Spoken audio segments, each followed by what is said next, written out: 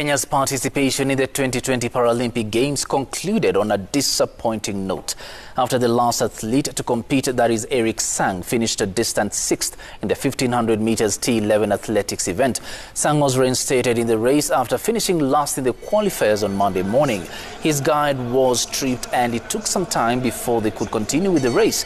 Sang's finishing time of 4 minutes 21.53 seconds was 36 seconds behind the gold medalist Jacques Yeltsin of Brazil, who has won 2 gold medals so far for his country at the Paralympic Games.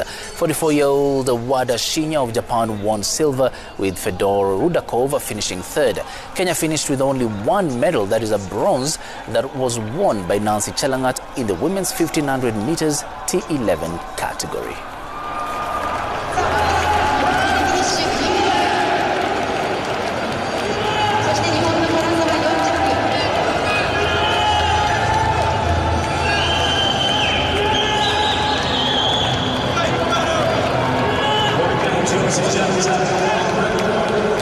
Nimejaribu kung'ang'ana lakini mwili imekataa.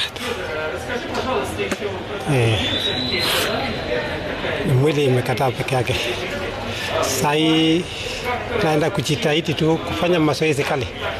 Sio, nimechoa, watu wameshakimbia, wameshafanya mazoezi ya kutosha.